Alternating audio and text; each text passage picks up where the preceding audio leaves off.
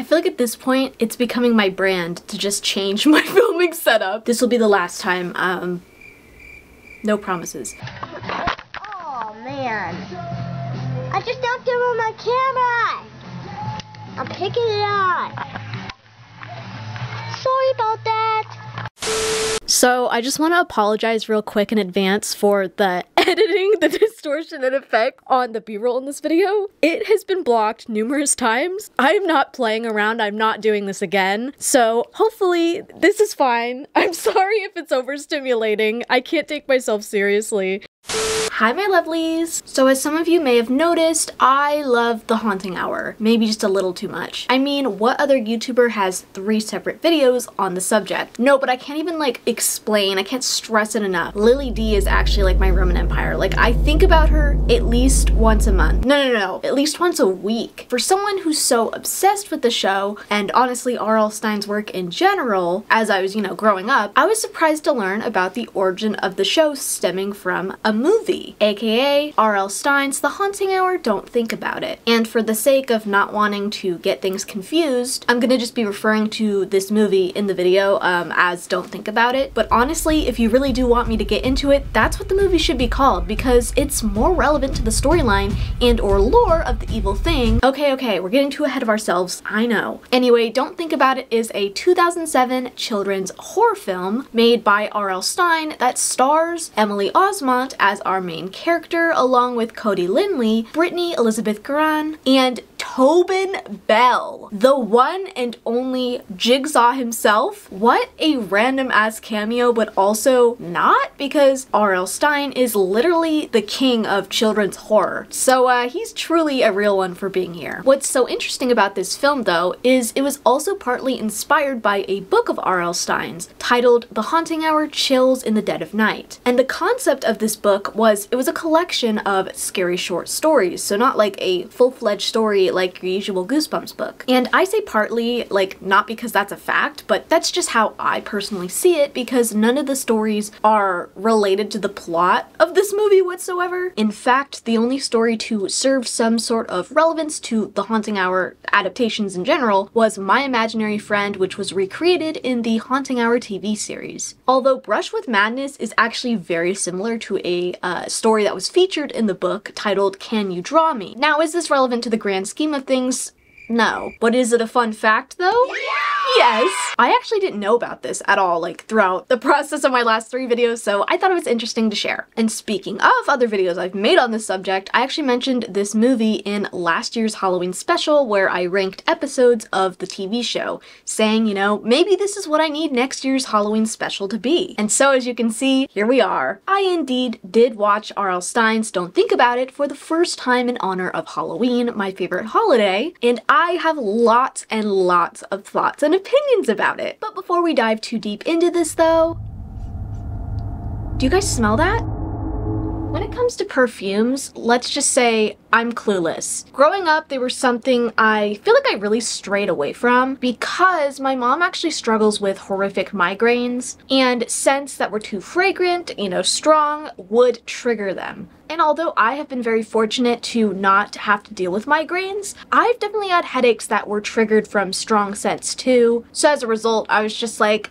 no. And that's why when Scentbird reached out to me, I was really excited, honestly. Because for the past couple years, especially as I've gotten older, I've wanted to kind of like venture into perfumes, give it a try, or generally find like a signature scent that I would enjoy. But obviously I've been intimidated and not known where to really start. Scentbird is basically a subscription service that sends you 1 or more perfume samples a month to try for roughly $17. That way, if you're fragrance sensitive like me, you can try these scents without committing yourself to the full bottle and potentially wasting your money. And as you can imagine, for a newbie like me, Scentbird makes the process of, finding your scent for the first time super easy, because just by taking a simple quiz, they're actually able to help curate a selection of scents that they think would align line with your personal taste. As for the scents in question, Scentbird really offers a unique range of different perfumes, colognes, and even has unisex options. From designer brands like Gucci or Prada to popular artists like Ariana Grande, which I swear I've been hearing about her perfumes for what feels like forever, so that's why I got myself one to try. As you can see, each sample comes in a little container that also has this like little casing on it, and it locks and unlocks just by twisting it here, which is honestly so convenient for if you have a scent you want to take with you on the go but worry about it potentially spilling in your bag. I know something similar has happened to me with taking my hairspray on the go, which is literally my signature scent at the moment because I don't use perfume. I swear, it smells so good. Funny enough, my Scentbird actually fits perfectly in my new LPS inspired Ida bag, and if that isn't a sign from the universe,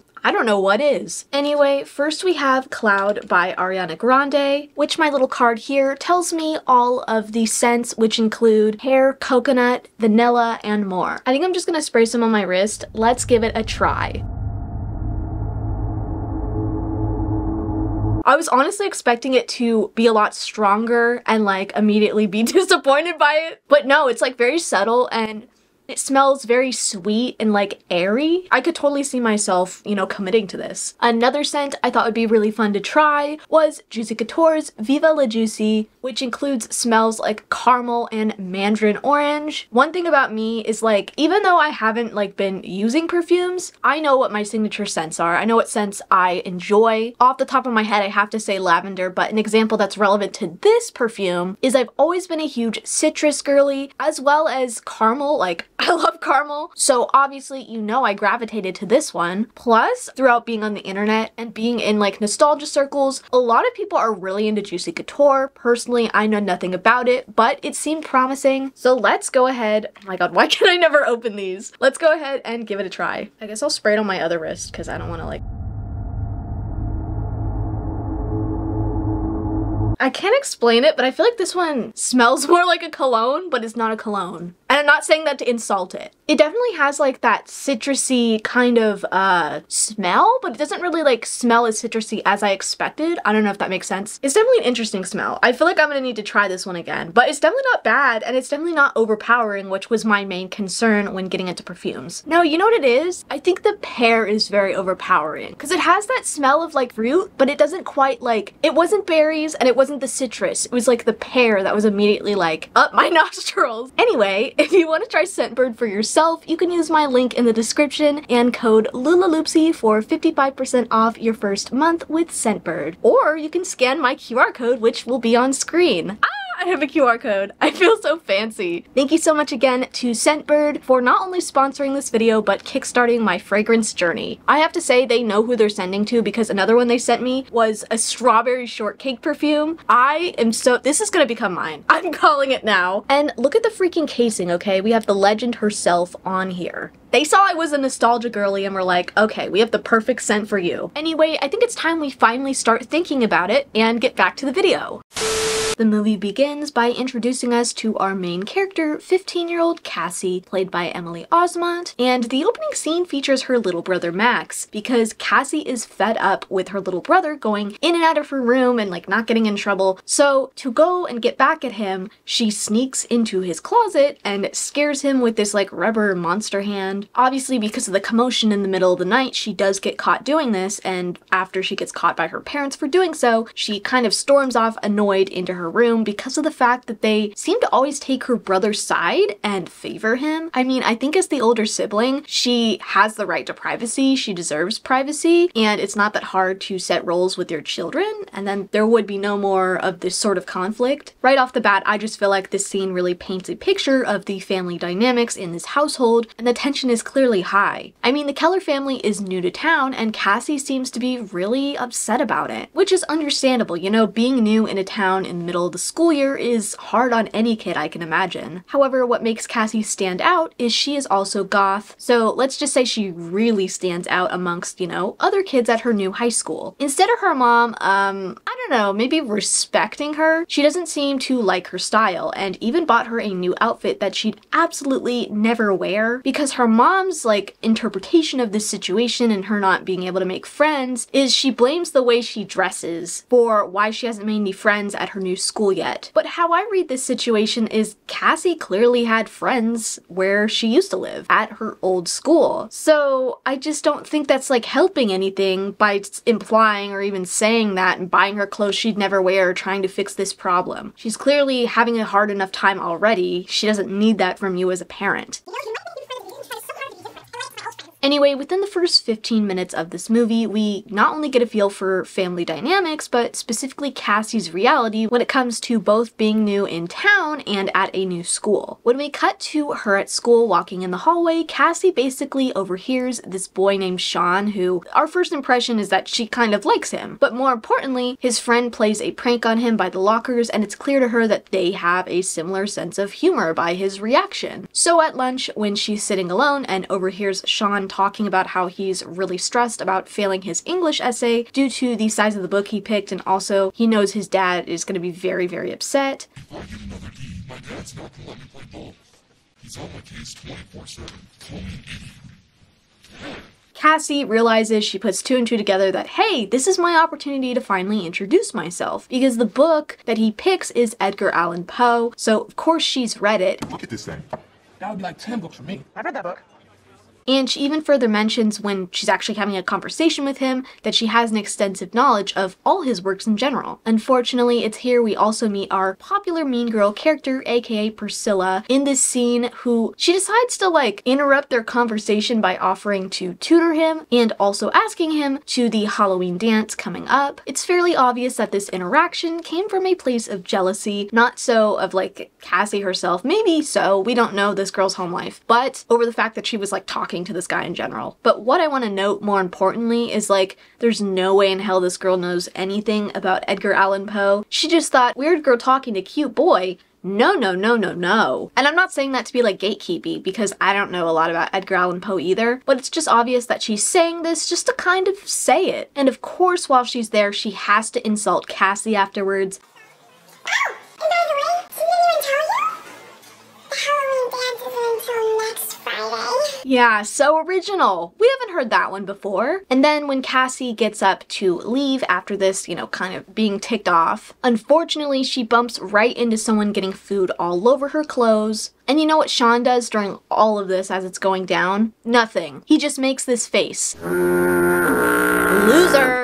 After this, we flash forward to after school when Cassie's at home in her room listening to music on her MP3 player. This has to be the most like 2000s emo and or goth like movie scene I've seen. I mention emo because that's what the music in this scene was more so reminding me of than gothic music. Please don't yell at me, I'm just trying to be correct. But compared to like the interaction we saw at the beginning of the movie, it's clear when, you know, Cassie's little brother barges in her room this time how like not respected or like not seen she is by her parents, because she gets rudely interrupted by her brother barging into her room and her mom is literally right beside him. So obviously once her brother like runs off, she brings this up to her mom again, you know, being like, hey, like I don't want him barging into my room, please. A very valid thing to point out in my opinion. But all her mom really says is she just makes this excuse that like her brother was excited to show Cassie his costume. Would you tell him to stay out of my room? He's excited. Before then like segueing their conversation into bringing up her school's Halloween dance because she thinks Cassie should go, even if she's upset a boy didn't ask her. We have no idea if she shared any of like what happened at school that day with her mom, but considering like her lack of respect for Cassie, I would assume not. I would highly doubt it. So I think this is just like an assumption her mom is making about Cassie. My point is only really further confirmed when moments after this scene, Cassie decides she's gonna go to the library. And after she informs her parents, her mom decides to inform her that Monday night, aka Halloween, her parents are going to like a work Halloween party, I believe for her dad's boss. So that means Cassie basically is stuck taking care of her brother and like taking him trick-or-treating. Understandably so, she is pissed. She's upset because Halloween is her favorite night of the whole year. You move away from your previous town in the middle of a school year. Your daughter is clearly upset, miserable. She doesn't have her friends anymore. She has been struggling to make new friends, but you can't even let her enjoy the one thing that will be guaranteed to be fun and bring some joy into her life. It's my favorite night of the year. Aren't you getting a little old for trick-or-treating? Also, I don't know if this is a hot take, but I absolutely hate how some parents make their kids, like, parent their siblings. Obviously, I think babysitting once in a while can be helpful. Plus, like, sometimes the parents will, like, pay the kid and then it's like they're getting something out of it. Not that bad. But where I think this is really unfair is, like, where it becomes a constant thing of, like, them having to parent their siblings, having to watch after them, keep track of them. Because just because they're older doesn't mean they're not a child too. Thankfully, I am a only child, so I don't have any experience dealing with a situation like this, but I just know that it can weigh on older siblings from, you know, discussions I've seen online. I think if they truly cared about their daughter's interests and or passions, they would have thought about that before committing to go to that party, or at least thought about bringing it up to her before doing so. And after she's clearly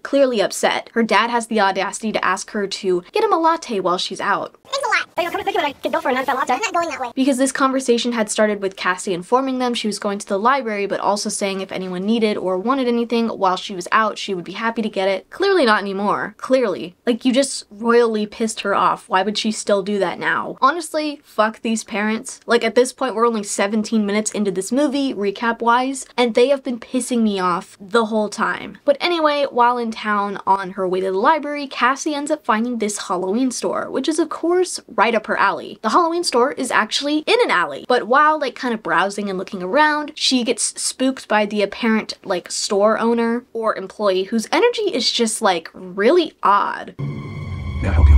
So she goes to leave, like she's immediately like, okay, this is weird. But on her way out, he somehow like appears out of nowhere again, telling Cassie to feel free to browse, and that's when she realizes she's right by the book section anyway, which is what he was like trying to want to show her, but then she was like freaked out, so she's like, I'm good. Because Cassie was like carrying a stack of books, and he noticed, you know, hey, you're into reading, aren't you? However, the book section isn't much of a section. It's singular. I guess living up to the name of book section, just one? Well, technically the sign in the movie actually says books, and Cassie points this out, and when she does, the store person just says he'll have the S removed, but soon there wouldn't be any books, so it doesn't matter. Anyway, the only book in this section on the shelf was called The Evil Thing, a scary name in her opinion, but when she goes to kind of look at it, she realizes the book is locked. So the only way to really look at this book is to buy it, because she'll be able to get the key then, and there's no like back description for this book. So she does. She buys the book for just $5. And the red flags should have been blaring at this point, because the price, there was no price set. He just asked how much she would pay, and she was just like, $5? Sold! Which is so sketchy, especially when she immediately goes to open the lock and he goes, not in here, and like rushes Cassie outside of the store and even closes the store automatically.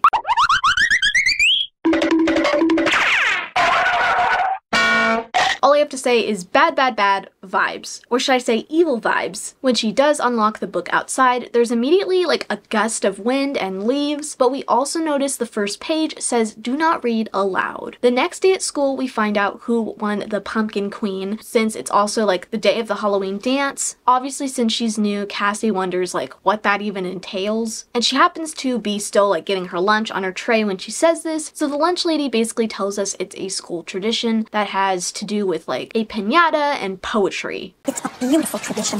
The poetry, the music, the piñata. Yes, the pumpkin piñata. It's so festive. Only the queen is allowed to hit it open. And I explain it like so vague because she doesn't go into any more detail than that, especially about the poetry aspect. Of course, the winner is Priscilla because she's, you know, the popular girl of the school, but this still intrigued Cassie, so last minute she decided to attend the dance. After school, we see her get a order like delivered to the house, but we don't know what it was until she is actually at the dance. Basically, wearing a scary mask, Cassie decides to lie to these kids on piñata duty that some teacher like needed their help with something else that was like helping run the dance.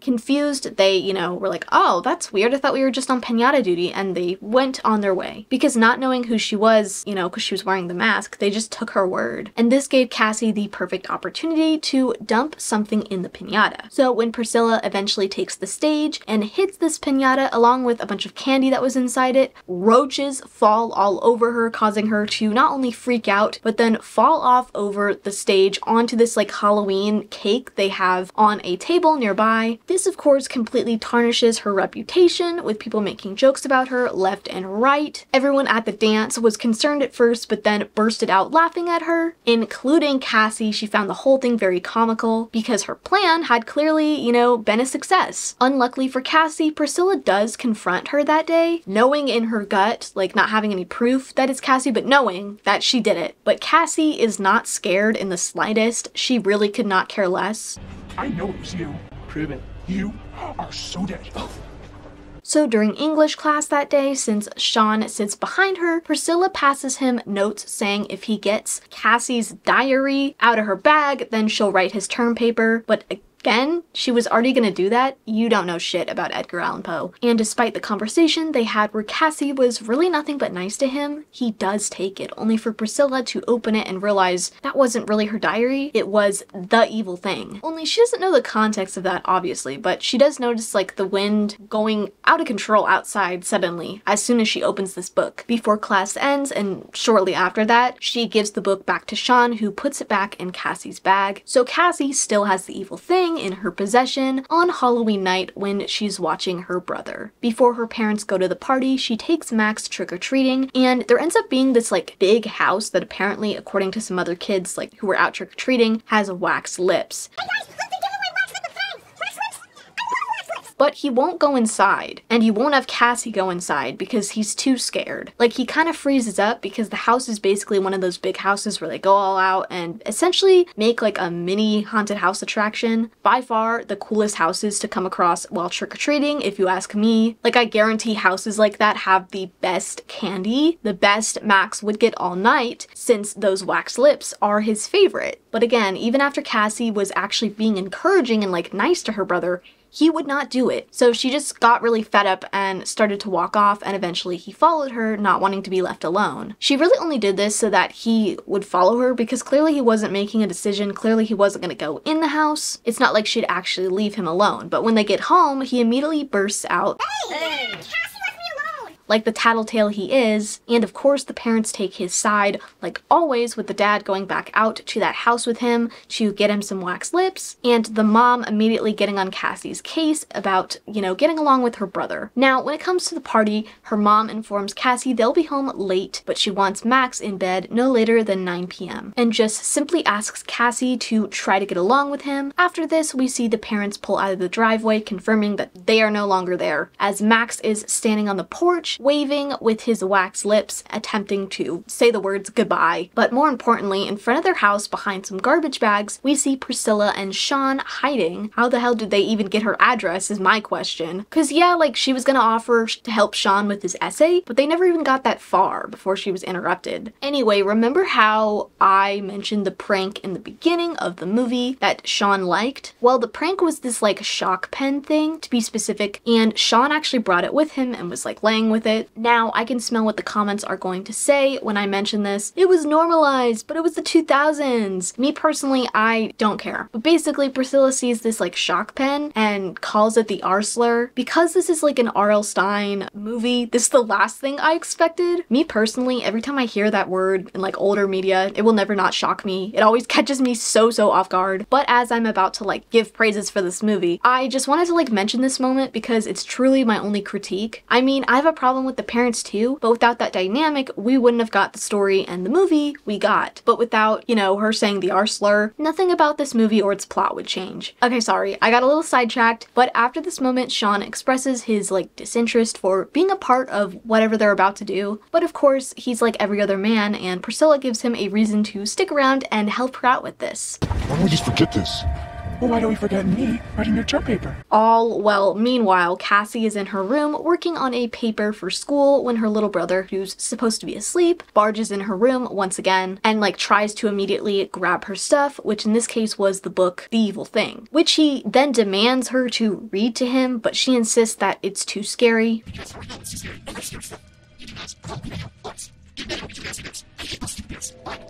Now, because of the way their parents really like coddle Max, I assume that like because he doesn't get his way here, he then decides to take it out on his sister, purposely turning off her like extension cable, which turns off her computer, and he immediately claims it wasn't on purpose, but I don't really believe that for a second, just knowing the dynamics we have at play here in this household. But Cassie is understandably furious because due to her brother, she just lost hours worth of writing that she had been working on for school for this supposed essay. Initially, while she did say she wouldn't read the book because it was too scary, because her brother just like really got her angry and irritated, she now doesn't mind reading him the scary story. And when he asks her, "What are you gonna do?" she grabs the evil thing. They then go to her brother's room, and despite the very clear warning stating do not read aloud, she does just that, reading the book aloud to her brother. And that's where the second part of the movie's name comes in. Through reading the story, we find out the evil thing isn't real unless you think about it. But the evil thing is also described in detail, like in this section of the movie, to kind of give us a better idea of what we should be scared of. Due to the numerous times this video has been copyrighted, enjoy my rendition of The Evil Thing. The evil thing is a gruesome beast. On living flesh, it loves to feast. It's a two-headed thing, which you don't wish to greet. One head sucks your blood, one head chews your meat. It carries its babies and slimy eggs on its back. The babies are hungry when they hatch for a snack, so the evil thing traps some poor victim alive for the babies to eat when their birthdays arrive. But don't worry, don't cry, please don't have a fit. The evil thing is not real unless you think about it. Thank you. Imagine me taking a bow. Of course, her brother immediately thinks about it, and when Cassie further feels his fear of the evil thing, he ends up like literally being moved to tears, absolutely sobbing because he's so scared. So she clarifies, of course, that it's not real and that she just wanted to scare him so he'll calm down. But what she doesn't realize is that isn't a true statement. The real reason the book said not to read it aloud was because when done, a monster, aka the evil thing, would be released. So Cassie, reading this book, awakened this monster. A little while after her brother finally goes to sleep, the power goes out in the house, meaning she lost her writing for a second time now. So she goes outside her house to take a look and see what's wrong, but her brother follows her, hollering about how it's the evil thing and that they have to go back inside, as if being so loud wouldn't just like attract the evil thing to them. And Cassie actually starts to really get scared, looking around with her flashlight to see like what's out there, because as they're outside standing in front of this like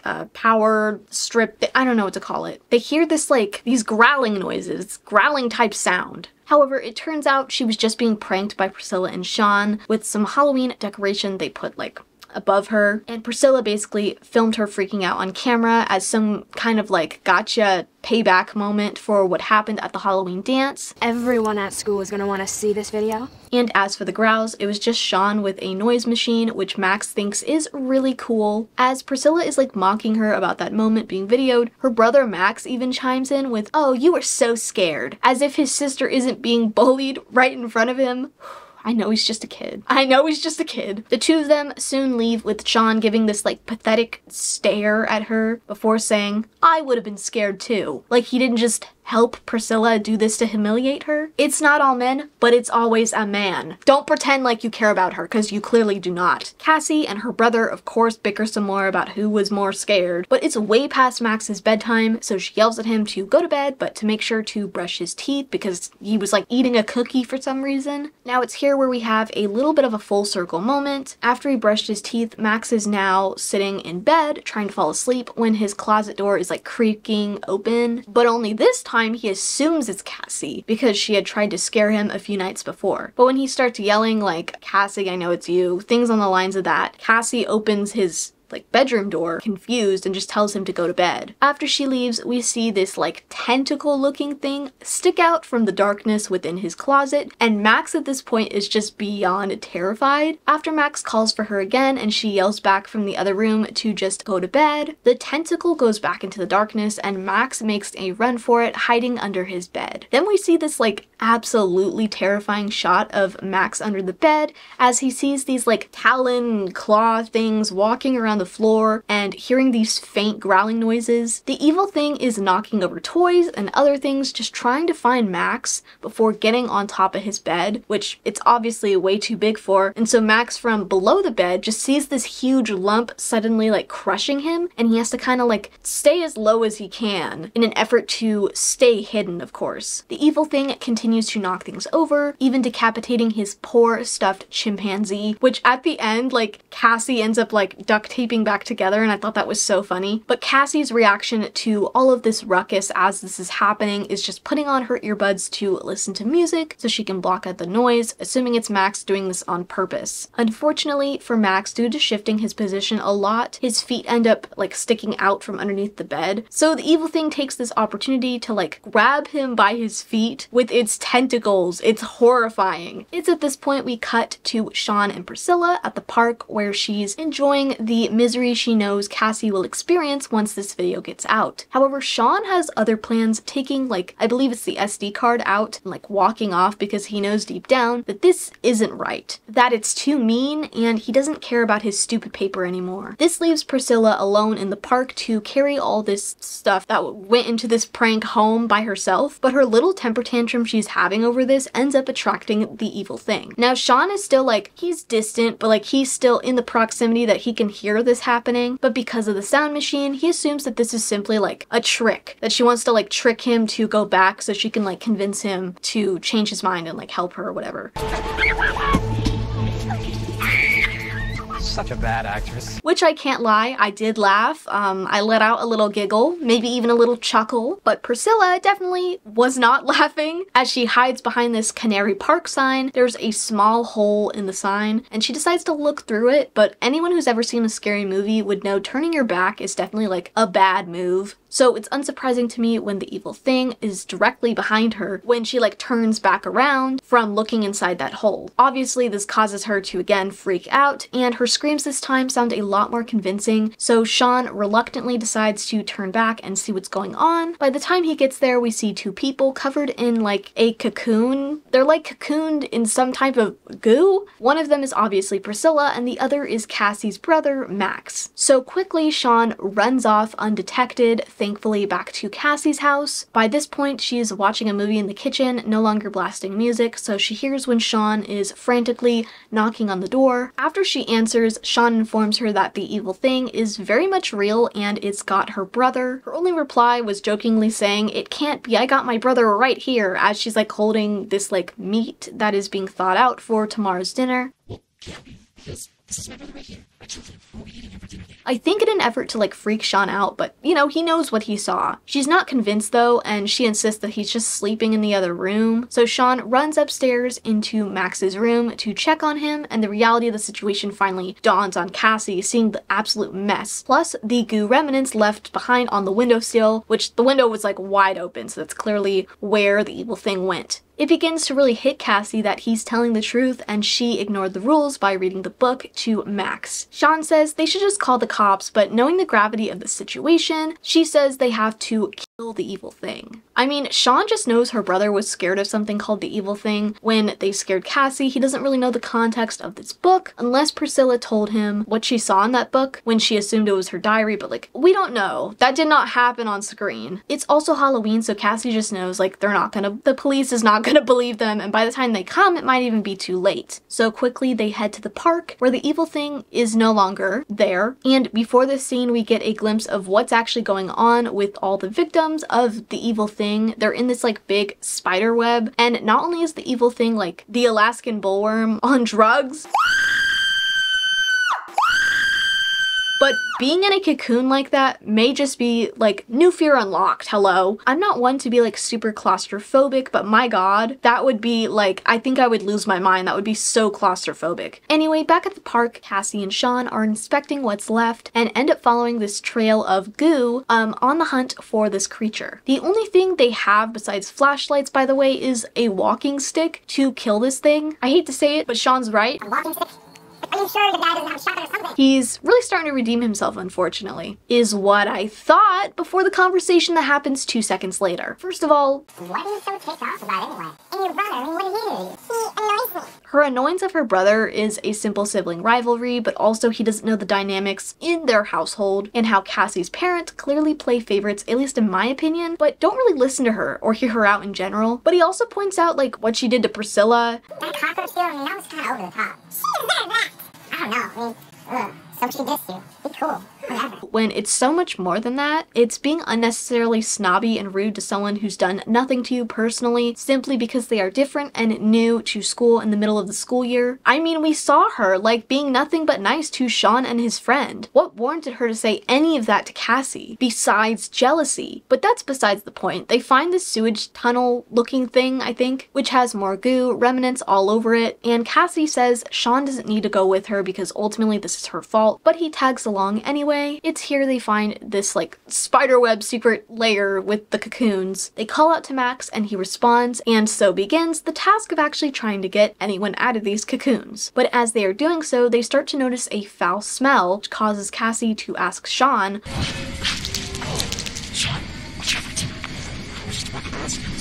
but the smell is actually coming from the one and only evil thing who's just entered the cave, like, area. Really, I don't know what to call this place. This week, a hot new bombshell enters the villa. Don't call me up. Cassie's reaction, besides being, I don't know, absolutely terrified, is to hit the evil thing with the walking stick, but the only thing that happens is its head, like, splits in two.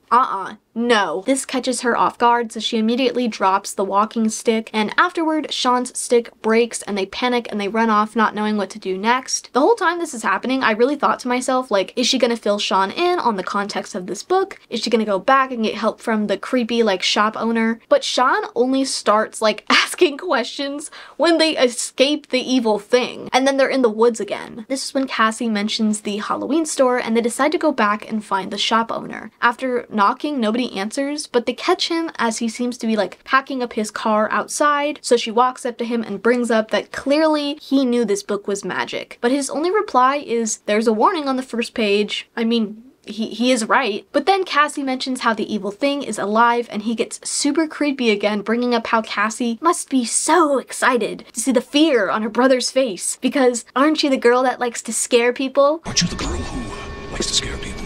It's a powerful feeling to watch others cringe in fear. I bet you can't wait to see the frightened expression on your brother's face when he sees those babies hatch. Then he brings up buyer's remorse as if she was even asking for a refund. No, she just wants this thing to stop and to free her brother. She never even brought up money or getting her money back. But the only answer he gives is that it's Cassie herself who should do something, and she's the one who freed the evil thing from the book, so she's the one who must figure out how to return it there. Cassie brings up how none of this would have happened if he hadn't sold her the book, but you know what he says? It's her who brought him to this town. This is where we find out a whole new layer to this lore, okay? It goes deep. It truly was Cassie who brought him to this town because of her wish to scare people. Every year he basically picks a person who wants to scare people the most, and this year it was between Cassie and a 9-year-old from Detroit, but obviously she won. After this interaction, they look back at the alley where the store once was, and it is completely empty now, as if there was never even a store there. Before driving off, they simply are left with the words, "Two heads are better than one. That's the way to get the bloody job done." And Cassie immediately knows this is a riddle, but can't seem to like figure it out, while Sean just states the obvious, pointing out the expression, two heads are better than one. But obviously Cassie knows, like, it cannot be that, because it's too obvious, and them having two heads doesn't help their case at all. And he replies, unless they fought each other, which sparks an idea within Cassie, that the only way they can defeat the evil thing is to make it fight and destroy itself. So her and Sean take the bloody job part literally, going back to Cassie's house and using what was supposed to be tomorrow's dinner as, like, they use the blood, they funnel the blood into a container and they bring it with them. By doing this, they're basically able to get the creature to devour itself, destroying the evil thing. As they happen to be doing this, the babies have just hatched and are heading straight towards Max Priscilla, and I can only assume the pizza guy from the beginning, I forgot to mention him, but he's there, and it kind of makes sense that I don't mention him because they don't actually know he's there. These babies, though, immediately reminded me of, I think it was like season 2 of Stranger Things, there was like these slug-like creatures. I know Dustin, I think, keeps one as a pet, but they slither over to the spiderweb cocoons, and just like the evil thing, they have this huge set of teeth that again reminds me of the Alaskan bullworm. It's horrifying! Luckily, Cassie and Max get there just in the nick of time. These babies had just started gnawing their way through the spider web, but hadn't made it to like Max himself or anyone else themselves underneath it all. To lure the evil thing, their plan is they brought the radio, you know, the noise machine, with those growling noise to hopefully have the effect of a mating call on the evil thing, luring it right into their trap, and then they can pour the blood on it. Unfortunately, it ends up nudging the radio with its head, which hits the button and changes it to what is actual music playing instead of like the growling, so that ruins the trap. And after this, they really could have still poured the blood and everything would have been fine, but they managed to like fumble pouring it and they dropped the pitcher because they were fighting over who would pour it. Luckily for Max, and honestly everyone else there,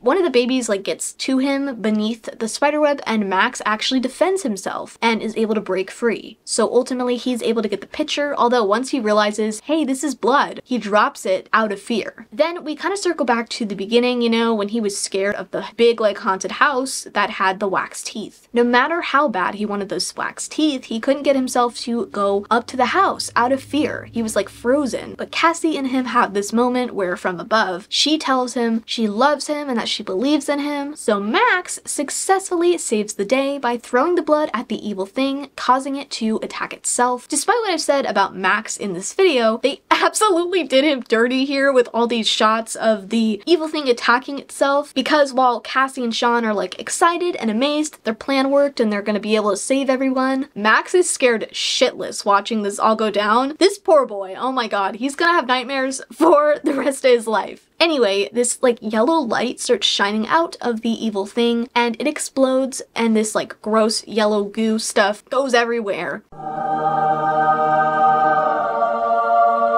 But at least it's gone for good. Afterwards, they break free Priscilla, and even though she technically, like Cassie technically saved her life, she goes off on Cassie almost immediately, calling her a witch, not even giving her or Sean a thank you for saving her, and actually she tries to get Sean to come with her, as, you know, she goes to leave. But for once, he chooses Cassie. I think I want Cassie home. You will! I am disgusting! Character development, yay! Then they realized, you know, the pizza guy's there, which they had no idea about, and he basically immediately offers them free pizza, which I thought was pretty funny. Here we go. I got a complimentary large pizza with 2 toppings, your choice coming at you. And as he drives away in his somehow like working but very much broken car, he even offers like Priscilla, who's walking alone, a ride, but she replies, "In your dreams." Girl, he doesn't want you. He was just being nice. I wouldn't be surprised if she didn't know that this guy was also in the cave with them just now. Then we cut back to Cassie's house. Everyone's able to get a change of clothes. Max and Sean are enjoying some of the free pizza from the pizza guy. And Cassie gave Sean some of her dad's clothes to wear and washed his clothes since, again, they got monster goo all over them from the aftermath of the explosion. After she gives him his clothes back, the 3 of them gather around the fireplace and they burn the book, The Evil Thing. So nobody will ever have to deal with the evils of this thing ever again. Then the movie ends with Cassie offering to tutor Sean because he still has this essay to write and she's clearly knowledgeable about the subject. Plus they really got along. So he accepts this offer and before leaving tells her to Stay weird. Afterwards, Cassie reads her brother, the Berenstein Bears go to camp, and they fall asleep in Cassie's room, which her parents are delighted to see when they finally come home. Though this experience was definitely probably one with a lasting impact, it really did seem to bring the 2 of them closer together as siblings, despite the, you know, apparent favoritism in the household. But you know who I'm still left hating? These shithead parents. Tell me why. The dad ends up like finding the book in the fireplace. He takes it out. He jokingly reads the warning after showing it to the mom, and she says, "Read it." Listen to this. Do not read aloud.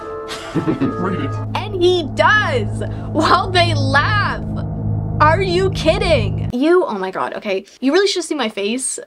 Words don't describe my anger. I still stand by what I said. Fuck these parents. And the cutoff for this movie is really funny because like after that happens and you're like, oh my god, no, what's going on? Not this. We cut right to Emily Osment singing a pop song called Don't Think About It in a studio booth. Like the movie didn't just end on the worst note possible. Although I have to appreciate the ending because there are quite a few kids movies where they don't have a bad ending. And I know as a kid that used to really piss me off because I remember right after I saw, I think it was Toy Story 3, it's the one where they're like in the trash compactor thing and they almost die. When I was walking out of the theater with my dad, although I enjoyed the movie, I asked him like, why is it always a good ending? Like, I'm tired of it being a good ending. So I can't appreciate this, despite the fact that the parents, oh, they make me so mad. I don't even need to say it anymore, you guys know. As for the song, I do like it, but I almost wish the instrumental had a little bit more of a goth or like generally Halloween vibe to it. Like I feel like it's too poppy, if that makes sense. Did someone say poppy? It's such a jarring shift after the ending, but ultimately I was, after a minute of like, I did start, you know, busting a move. And yeah, that is The Haunting Hour Don't Think About It by R.L. Stine. I hope you guys enjoyed, and let me know in the comments if you had heard of this movie before, if you know, liked it as a kid, any other thoughts you have. This was so fun to cover and so fun to watch. This is definitely going to become like an annual Halloween watch for me. I really thoroughly loved this movie, especially I love the main character. She's so cool and badass. I want to give a huge thank you to my Patreon, as always. Thank you guys so much for your support and carrying on R.L. Stine month on my channel. The next video I'm going to do is going to be reading a Goosebumps book, which you guys, it's a mystery, you'll see. But I'm so excited for that because I have not read one of those in years. I've been really getting back into reading on this channel and I'm not mad about it because I'm definitely a victim of doom scrolling sometimes. So it's very helpful. I need to actually pick up a book. Yes, I do. Thank you again to Scentbird for sponsoring today's video. Again, the link will be in the description and my code is lulaloopsey for 55% off your first month. You can also scan the QR code that is on screen. Anyways, I hope you guys enjoyed and I will see you guys in my next video.